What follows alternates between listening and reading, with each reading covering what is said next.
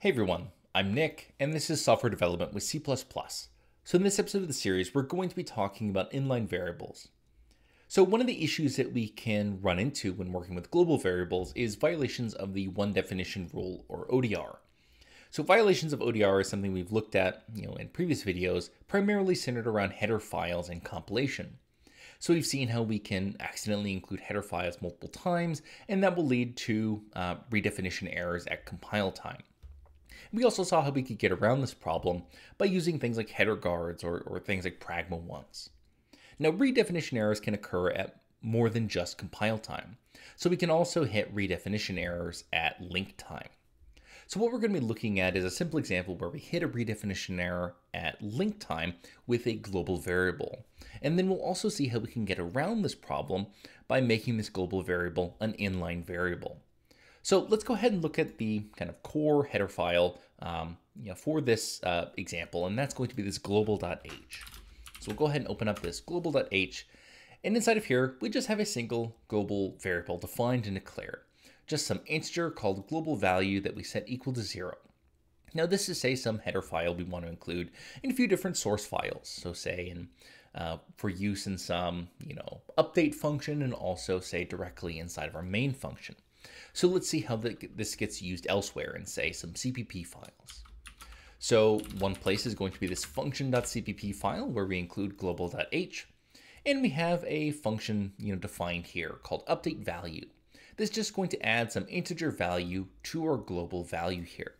And to go along with this function.cpp file, we have a function .h file here that includes a prototype for this update value function, right? And this is something we'll include inside of main.cpp. Now, another place where we'll use both this function and this global is inside of, like I said, main.cpp. So inside of here, it's pretty simple. We include IOStream so we can do some printing. We include function.h and global.h so we can get access to this update value function as well as this global variable called global value. And we'll both directly update global value by adding 10 to this integer. And we'll also have a call to update value here where we'll pass a value of 10. And then finally, we'll try to print out global value here. So we should see 20 get printed out, right? So 10 plus 10 should give us 20.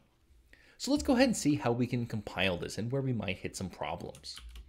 So the first thing that we're going to do is we'll compile our source files here, function.cpp and main.cpp, down to object code.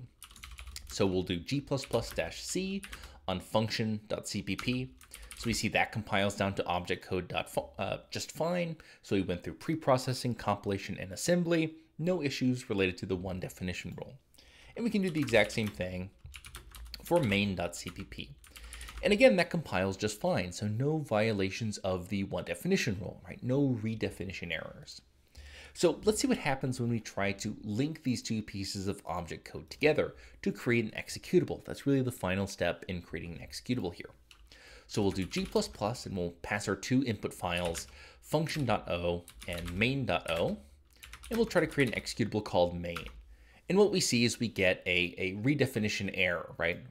You see our linker, LD, is complaining at us that we have multiple definitions of this global value here. So that's our global integer that we have inside of global.h here.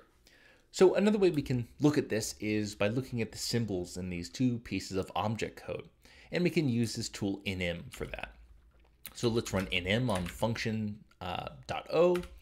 And you can see that inside of function.o, we have this global value symbol, right? And it has this B next to it. So we can open up the man page for inim to see what that means. So we can go ahead and scroll down on this man page. And you can see that this uppercase B or lowercase b means that the symbol is in the BSS data section, right? Which typically contains zero initialized or uninitialized data, right? So we have some symbol that's defined inside of this object code here. Now, if we go ahead and do the exact same thing, right, inim, but this time on main.o, what we can see is that main also has this global value symbol defined, right? And it's also in this BSS data section. So both of these pieces of object code have this symbol defined, so we get this clash when we try to link them together. Now, there's a number of different ways that we can get around this problem, right? So one of the ways is we could just, inside of that header file for a global, we could just make it an extern int, right? And we can actually move the, say, definition to some source file, right? And we'll link against that later. But another way that we can handle this problem is by just making this global variable an inline variable using this inline specifier. So on the right-hand side of the screen, I have the CPP reference page for this inline specifier, up on the screen, and I'll make sure to link this below the video. And there's a very important line down here in the explanation. So under this bullet point 2, in this subsection 1 here. So, with these, inline functions are variables. So inline variables came into C++ as part of C++ 17. So when we have an inline variable with external linkage, like we have with this global variable, by marking as inline, this is saying that there may be more than one definition of some inline variable in the program, as long as each definition appears in a different translation unit, and it still has to have identical definitions between these translation units. So all this is saying is that, we still have to obey normal one definition rule things. So we can't have, say, two integers named global variables inside of the same source file at the same scope. That would still be a violation of the one definition rule, but we can have multiple definitions in different translation units. So I can have a global variable inside of main.cpp and a global variable or some global value inside of function.cpp, right? And as long as those two things look the same, I'm allowed to have those multiple definitions, and it's okay to link those files together. So let's go ahead and see how that works. So we can go ahead and open up this global.h, and we'll just make one small change here. We'll change this from just being a normal integer to being an inline variable here by just giving it this inline keyword.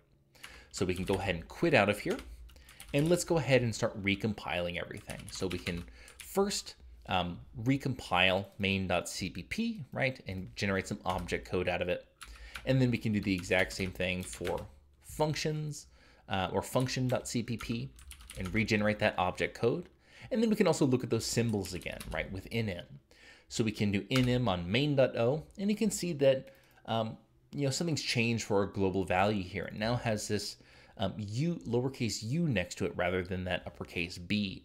So again, we can go back into the man page for inim and see what that lowercase u means. So we can scroll down here, and we can see that the lowercase u means that the symbol is a unique global symbol.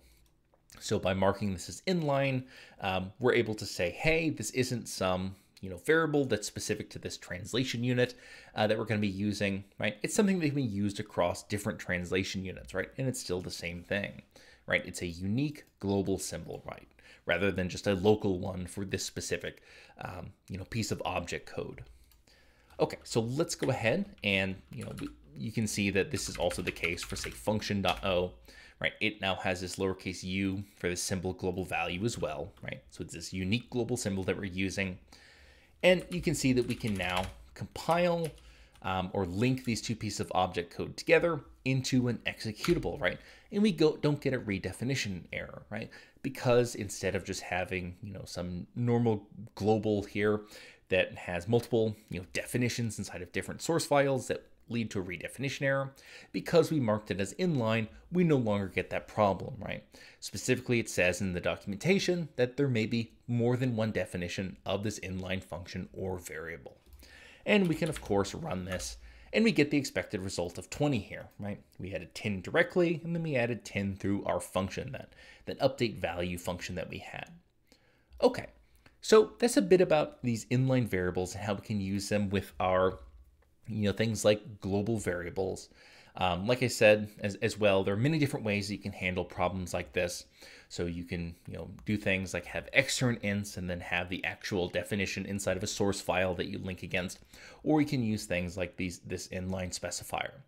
Now, as always, you can find this or any of my other examples at github.com/coffeebeforearch. But that's going to go ahead and do it for today. As always, I'm Nick, and I hope you have a nice day.